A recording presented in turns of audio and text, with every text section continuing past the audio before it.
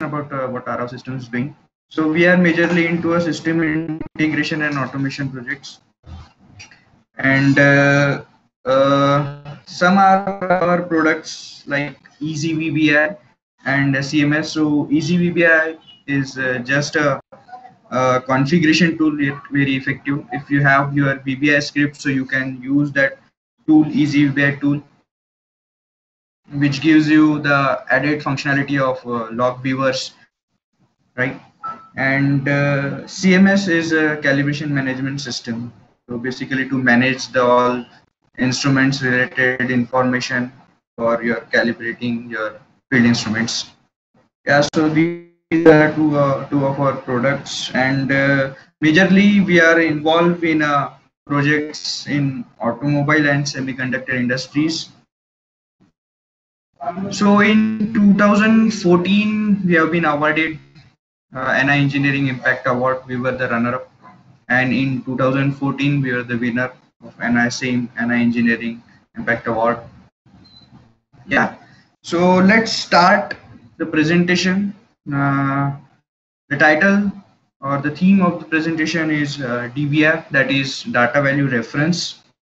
So before going into data value reference, we have to be clear about what is call by value and what is call by reference, right? So let's put some insight and learn about what is call by value and call by references. So before that, would like to introduce maybe LabVIEW users may not be familiar with these two terms, that is actual parameter and formal parameters, but the other languages, the text-based languages, these two terminologies are very familiar. So what are these two parameters, like the actual parameter and formal parameters? Like the parameter passed to a function is called actual parameter, and the parameters received by a function are called formal parameters. For example, if there is a function called add, okay, so that add function, if it is receiving any parameter, so that can be called a formal parameter, and a parameter which some another function or some outside of the function passing it to are called actual parameters. Okay, so these two terminologies will be I will be using to explain this call by value and call by references. Okay, so let's start with call by value. So what actually call by value is, like all of you have understood that there are two parameters, actual parameter and functional parameter. So if you pass that value, it will create a copy, where it will create a copy of that parameter. The actual parameter will be copied in a parameter. So now we have two copies of values. Okay. So when you're and such functions executing, it is called by value. Okay. So if you're using a call by value, you are creating a copies. Okay. And if any change you will make in a function, okay, the change of the value will not be replicated or will not affect the actual parameter. That is something outside of your function. Okay, so this thing is there. So you can see on the screen, right? The A, the class test class A is your actual parameter which you are passing to the function change value.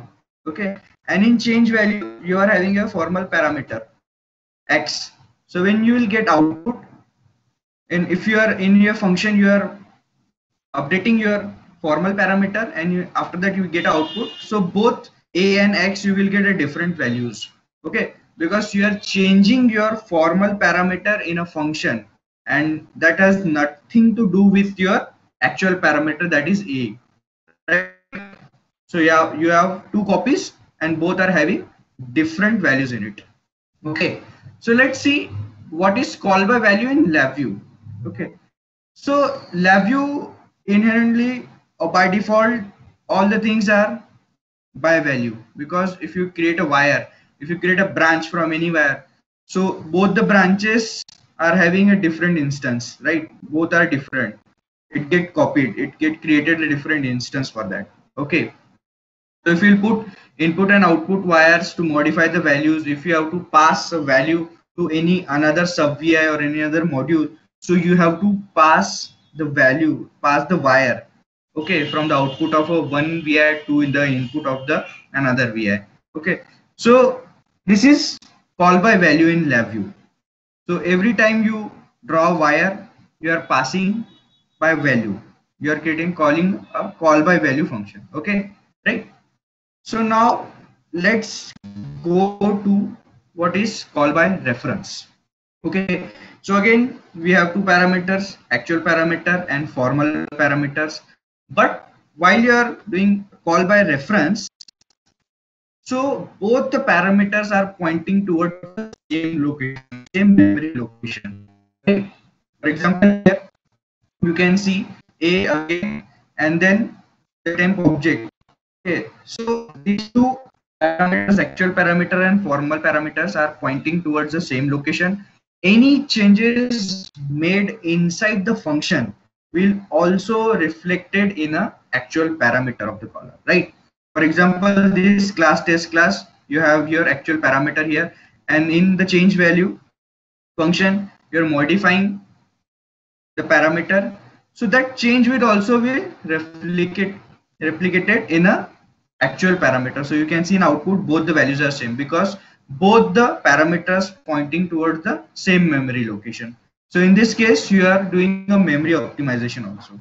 Okay, so now let's see how it can be done in LabVIEW. Okay, so in LabVIEW, data will be stored in one memory location.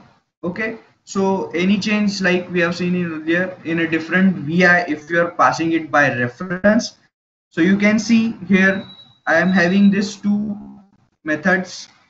First one is set LED state and the next one is get LED state. Okay, so if you are getting LED state value and if you are doing any updates in that and it is a call by reference, then it will get replicated in your set LED state because both are pointing toward the same location. Okay, so but it does not follow the paradigm of LabVIEW data flow paradigm, right? Because it's not a sequential flow of data values, right? So such kind of things can be useful when you have to continuously monitor your state of LEDs or state of any parameters continuously, but you don't have to pass a value every time, right? So you can reserve the memory location from where you will read it and the other instance of your code can write into that memory location.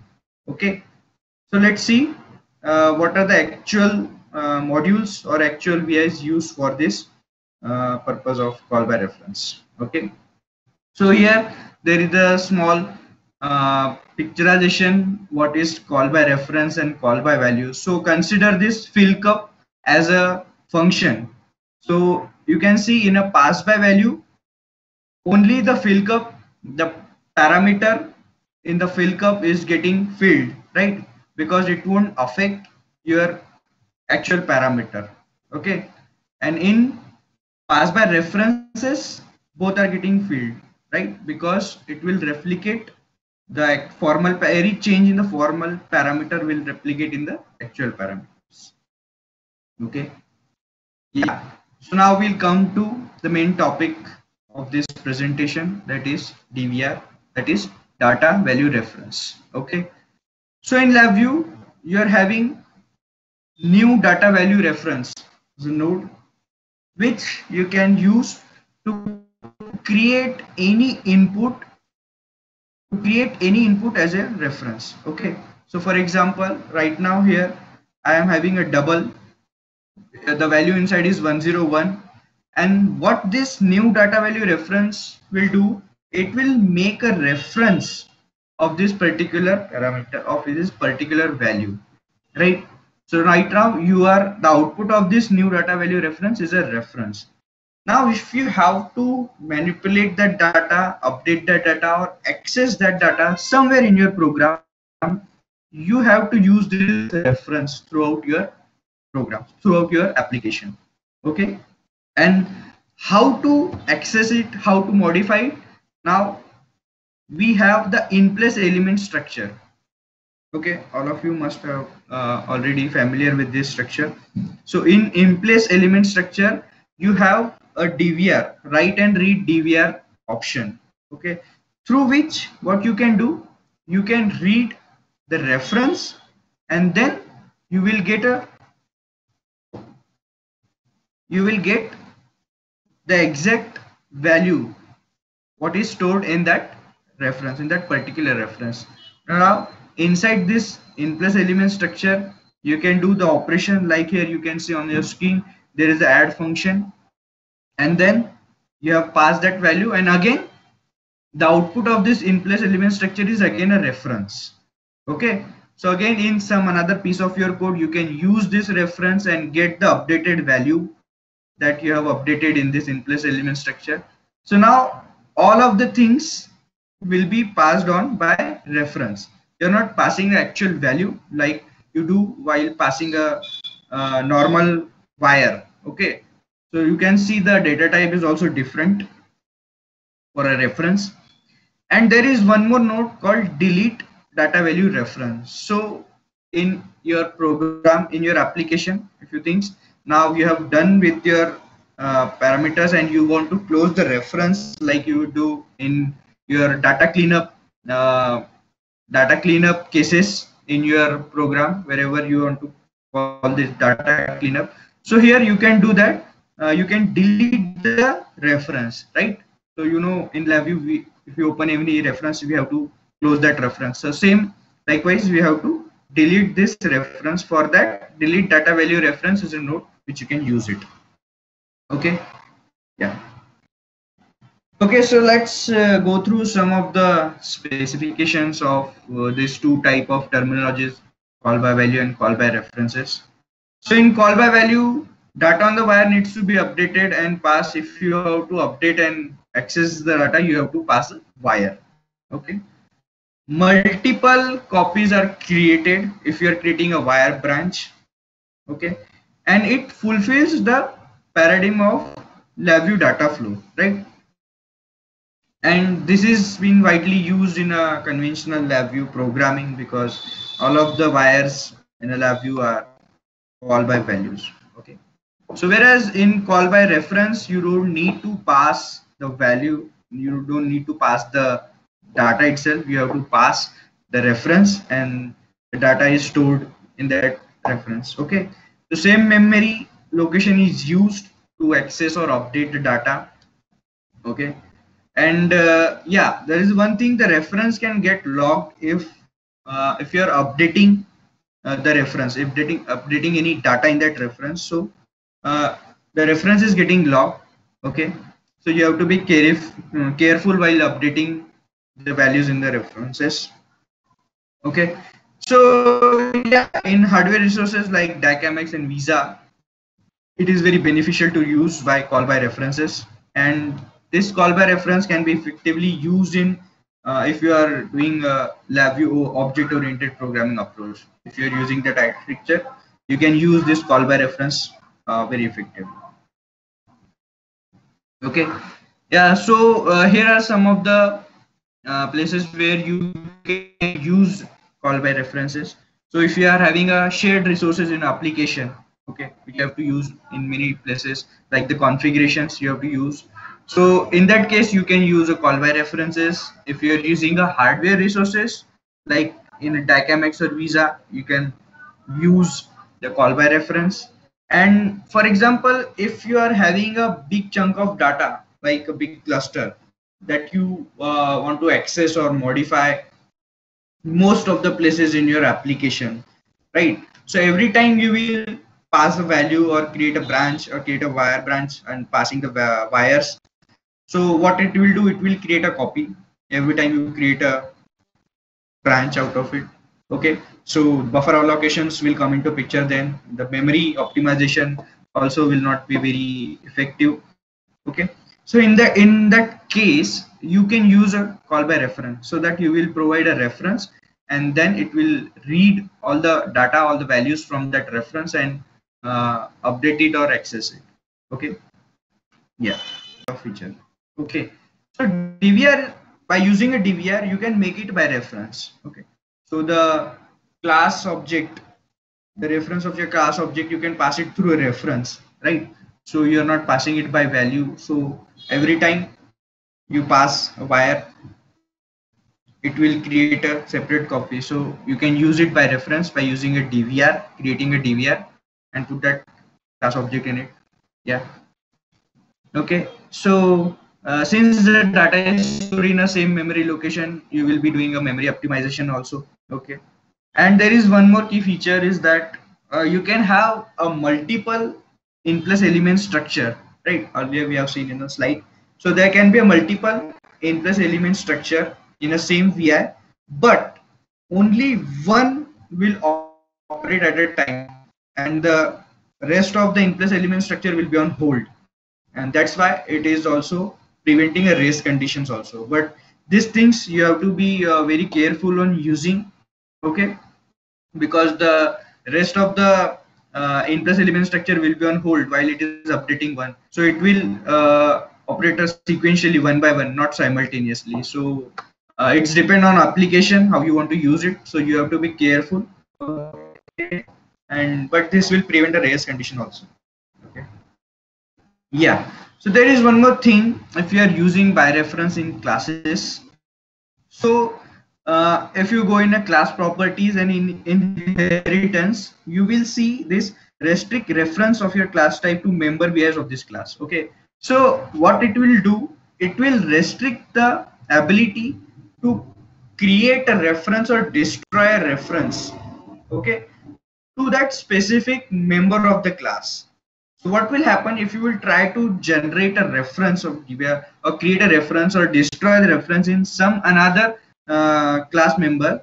So it simply breaks. The new data reference function will simply breaks, and it won't allow you to generate a reference and destroy the reference of a class. Okay. So by default, this value is enabled tick. So make sure if you are dealing with DVR, so make sure to check this value. Okay. So this will be helpful. Yeah, so there is one more general practice if you are using a DVR. So let's consider that you have a one launcher VI, okay, and through that launcher VI you are triggering your main application or main UI.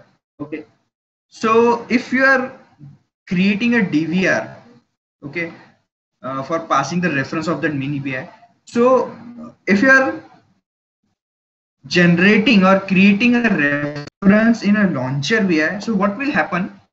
You will create a DVR and then you will launch the main VI, and you have to pass that reference to the main VI. So what will happen? The launcher VI will abort after it is stop execution. Like it was only just to launch the main VI, right? So it will abort it. It will stop execution it after the main VI is launched. Okay, but right now you have created a DVR inside a launcher VI, and you have to use it in a main. The reference, the same reference, you have to use it in a main VI. So what will happen if your launcher VI is no longer in execution? Your DVR will not be a valid reference. Okay, so your DVR is now invalid. So this thing you have to be very careful about.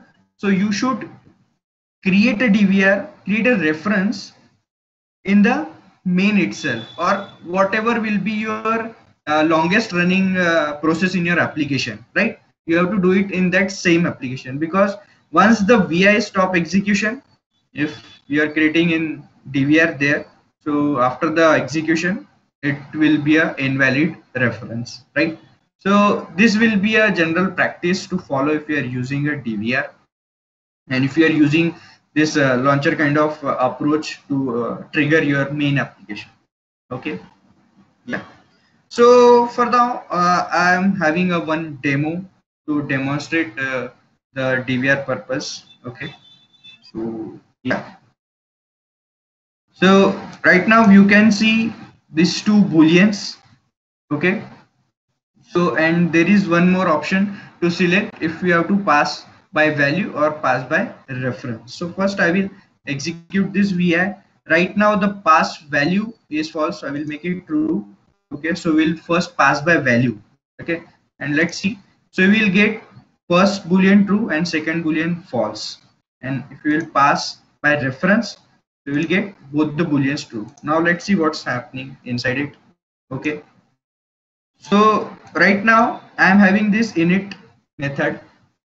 So if you are selecting by value and by reference, so right now inside it there are two different classes. In one class, uh, the method is like which is creating a DVR. In another by value class, it is creating just updating the class object. Okay, let's see inside this initialize method, which is a DVR.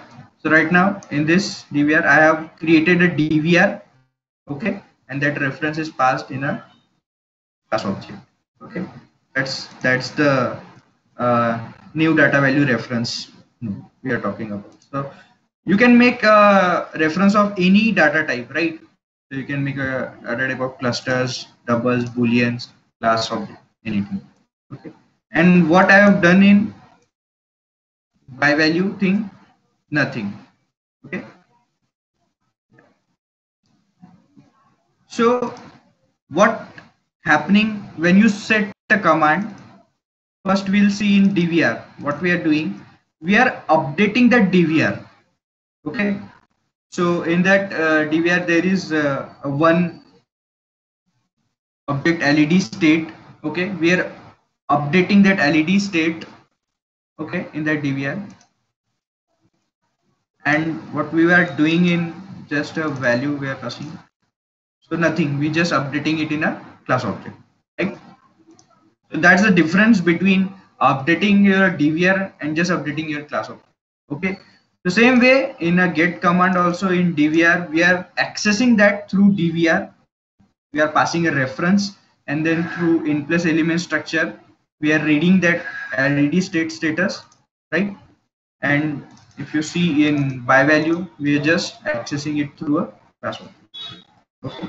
So now once again we'll do, if we are passing it by value, you can see this first boolean is through the reference, and again I have created a branch of this class object, and the second boolean you can see is through a different. So if you are using a by reference, so any change here in this set LED state VI, so it will replicate in both the cases because the reference is same, right? You have updated here, and after that you are reading it, so both the methods will get the updated value. But if you are passing it by value, only you will get the true boolean in this upper method. Okay, not in the this method that is created through a branch, because this is not updated, right? So that's the difference if you are passing it by value and passing by reference. So we'll once again go through this by value. Yeah, so you can see you are getting true value. You have set it true here, and you are getting true here, but not in this sub VI, because both are the same. But since it's not updated yet, you won't get a true value in this boolean.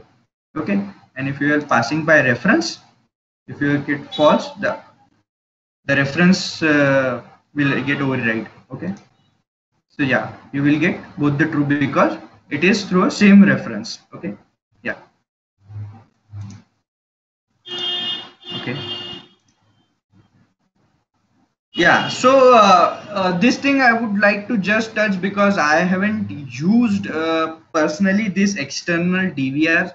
Neither I'm having a much information about that. So anyone from the participant is having knowledge on this external DVR can share with the other participants. So okay, so just the things it is important in the streaming application. It creates the zero copy directly from a hardware buffer to a disk, and without utilizing a LabVIEW memory. That's what I have understand.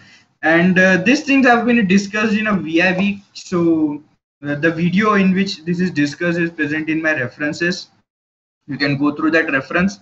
So yeah, just a thing I would like to touch, and would like to bring your focus on this external DVR also. I myself also in a process of exploring it, but yeah, you can just go through it and take and explain it maybe in some another next IndLUG sessions. Someone can take, or me myself can take, this external DVR topic. Okay. Yeah. So yeah, these are the references I've used